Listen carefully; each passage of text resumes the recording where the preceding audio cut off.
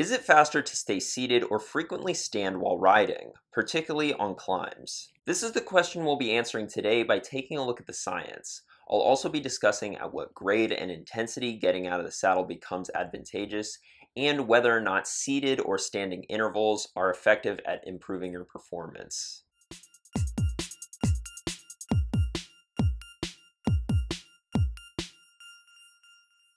Welcome back to another video. Whether or not you should stand or stay seated while riding to maximize performance is a common question among cyclists, and there's a lot of conflicting advice out there. I've heard arguments on both sides, but usually they're not backed up by any evidence and are just based on how the person feels. See, in my personal opinion and what I believe based off of my experience and how I feel, just on what I know about myself and of course how I feel, just ride your damn bike and quit being such a nerd. And it's not too surprising that just like with everything in cycling, we'll often look to what the world's top pros do for answers. This doesn't really seem to clear anything up though. Riders like Alberto Contador are famous for constantly being out of the saddle while climbing. Phil Liggett and Paul Sherwin wouldn't stop talking about how he was dancing on the pedals every year when the Tour came on. Meanwhile, riders like Chris Froome stay firmly planted in the saddle at all times, and Chris Froome's technique is about the furthest thing from dancing I can think of.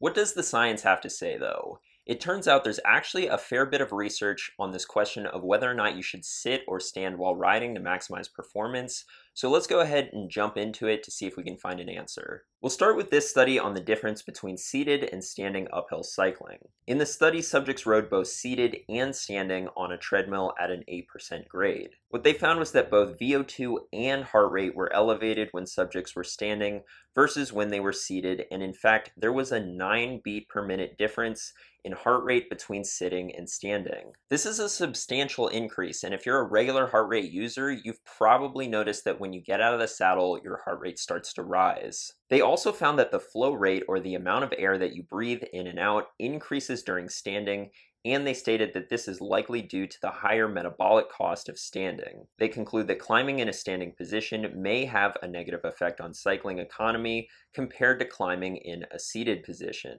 If you're looking to conserve effort during a race, it would appear to be better to stay seated for as long as possible and only stand for short bouts to alleviate pressure points and possible muscle soreness. The results from this study seem pretty clear. Standing while cycling reduces cycling economy, and this is far from the only study with these findings. In fact, the majority of studies that look at cycling economy while standing and sitting come to the same conclusion. As we'll soon get into though, there's a lot more nuance to this question, and these submaximal lab tests might not be telling the full story. For example, what effect might the grade of the hill have? When things get steep, could standing be beneficial? This study put this question to the test by having subjects use both techniques on a 4 and 10% climb. What they found was that on the 4% grade, just like in the previous study, heart rate and VO2 was higher when standing, but on the 10% grade, the difference disappeared, and in fact, perceived exertion was actually lower when subjects were standing. Cyclists have a natural tendency to stand when the grade gets steeper, and this may be the reason. And at steeper grades, standing doesn't seem to be hindering you physiologically as much as it does at shallower grades. These tests were all done at a submaximal intensity, but intensity is a very important piece of the puzzle. Just like we feel the need to stand when we hit a steeper grade, we also feel the need to stand when there's a sudden surge in power. Could higher intensities lend themselves better to standing than sitting? This study threw intensity into the equation by testing sitting versus standing at 50 and 70% of maximal aerobic power. The study found that economy was still lower when standing, but at the higher intensity, the difference in economy was diminished. This may be partially explained by an increased activation of leg muscles while standing. While the study did show that at a higher intensity, the difference in performance between sitting and standing is lessened, it still suggests that sitting is the optimal strategy. However, the study limited themselves to just 2 submaximal intensities. The question now is there an intensity at which standing becomes preferred? This study on sitting versus standing for maximum performance has subjects perform sitting and standing tests at a 10% grade at different intensities ranging from 86% to 165% of power at VO2 max. What they found was that at the lower power outputs, there was no difference in performance between sitting and standing. This is very interesting. Based off the previous study, you would probably assume that sitting would produce a better result, at least at lower intensities. However, the previous studies were measuring things like heart rate and VO2 max, and this study was measuring time to exhaustion. It is possible that despite heart rate and VO2 being higher, you're able to last just as long when you're standing, especially if your perceived exertion is lower, as we've seen. And it's also possible that had they tested a much lower intensity, like 50% of VO2 max power, that we would have seen sitting surpass standing in this test.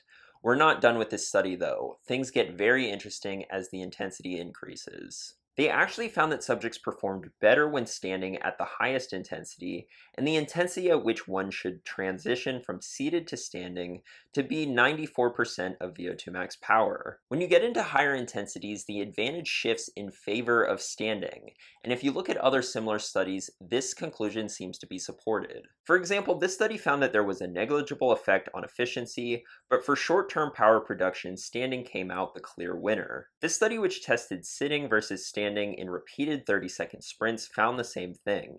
Power was higher in the standing condition, and standing has been shown to increase the initial speed and acceleration of a start by 10%. What might explain the reason for better performance when standing at higher power outputs? This study measured the upper body activity during standing and sitting at different intensities using an EMG, and they found that the upper body muscles play an important role when riding at high power outputs. This suggests that being able to pull with the upper body while standing may allow you to eke out that little bit of extra power. See, all the more reason to only do curls when you get into the gym.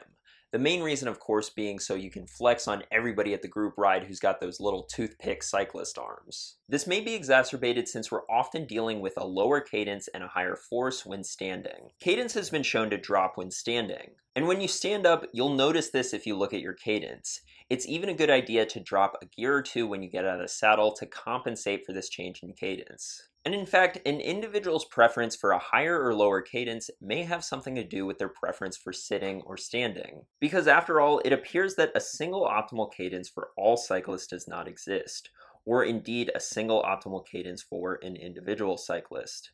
The cadence at which perceived exertion is minimized would seem to reflect the optimal trade-off between the most metabolically efficient cadence and the most mechanically efficient cadence. Essentially, there is no one optimal cadence. Some cyclists prefer lower and some cyclists prefer higher, and this preference may facilitate the need to stand or sit. Going back to the Contador Froome example, Contador or Mr. Out of the Saddle rides at a lower cadence than Froome, and you generally see mashers standing and mashing and spinners sitting and spinning. One question still remains though, and that is, does training using sitting or standing intervals do anything to improve your performance? Unfortunately, we don't have any studies that tackle this question directly. However, we do have studies that look into the effectiveness of low and high cadence intervals, which may give us a glimpse into what the answer would be, since sitting and standing seem to be closely related to riding at a low and high cadence. In this study on low versus high cadence, they had subjects train for 4 weeks using intervals done at 60 RPM or 100 RPM. What they found was that the high cadence group significantly improved their time trial performance on the flat, while the low cadence group significantly improved their performance on both the flat and uphill time trial. This makes a lot of sense. Low cadences are needed for climbing, and in turn the ability to produce power while standing is also needed for climbing, so to train specifically for that, doing standing or low cadence intervals seem appropriate. However, further investigation into this topic leaves us with more mixed results. For example, this study on low cadence interval training found no significant effects of the low cadence training on aerobic capacity, cycling performance, power output, cadence, gross efficiency, or leg strength. However, training at one's freely chosen cadence did show improvement. A systematic review on training at low cadence confirms this, stating that selected studies indicate no clear performance-enhancing effect of training at low cadence, or even indicate a superior effect of training at freely chosen cadence. And evidence for a benefit to high cadence training seems to be lacking as well. For example, this study on low versus high cadence interval training found that the gains from high cadence intervals were even less than from low cadence intervals, and further research confirms these findings. Again, these studies don't address standing and sitting specifically. However, they do seem to be the best bit of evidence we have in regards to the effectiveness of standing and sitting intervals, and given the lack of evidence, it doesn't seem to make sense to include them in your training. That being said, that doesn't mean that you shouldn't work on sitting and standing. Standing seems to be particularly effective when the grade gets steep, or when high power outputs are needed, particularly as you approach VO2 max. People will often ask me if they should stay seated during intervals, and my answer is no. By no means should you stand for the entire interval either. However, the goal for most interval sessions is to do them at as high a quality as possible, and standing to produce more power will only help with that, especially when you get into high intensity intervals. And although standing seems to lower cycling economy at lower intensities, getting out of the saddle every once in a while may actually improve performance. Going back to this study on standing versus sitting, they state that alternating between seated and standing positions occasionally during submaximal cycling is likely to improve performance by postponing fatigue in principally active muscles. We've all started to feel stiff on long rides from being in the same position for too long.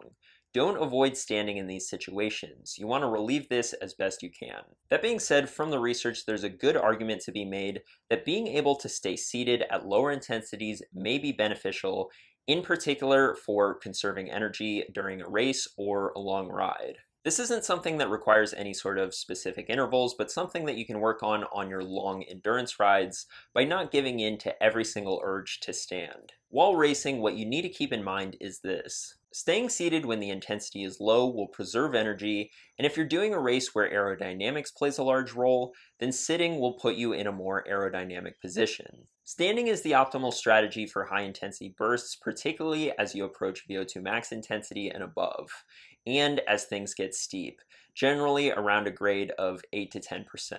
Thanks for watching. If you enjoyed this video, be sure to give it a like, subscribe, and hit the bell so you get notified every time I put out a video, and share this video with your cycling friends. I'll see you in the next one.